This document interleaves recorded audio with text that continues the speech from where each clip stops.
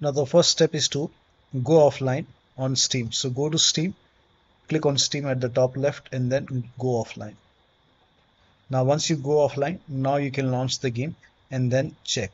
If that does not work, disconnect internet. So you can just turn off your Wi-Fi and then launch the game.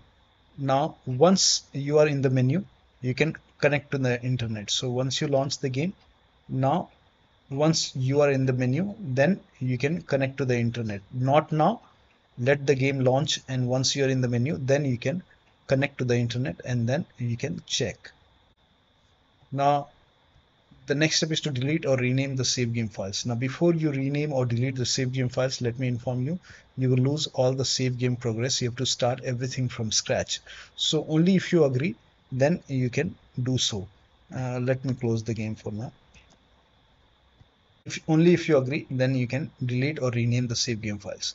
Now for this, you can open File Explorer on your computer and then go to this PC, open C drive, open users folder. Now open your username folder. Now open app data. If you don't see app data at the top, click on view, select show, put a check on hidden items, and then open app data folder, open the local folder, and over here you can see collision folder, open this folder, and over here you can see war game.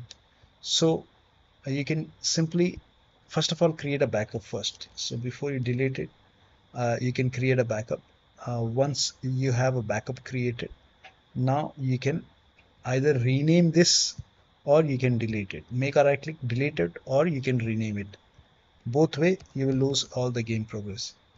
Now once you rename or delete it, now you can launch the game. Now when you launch the game, this time do not log in with your Microsoft account. So when you launch the game, it prompts you to sign in with your Microsoft account.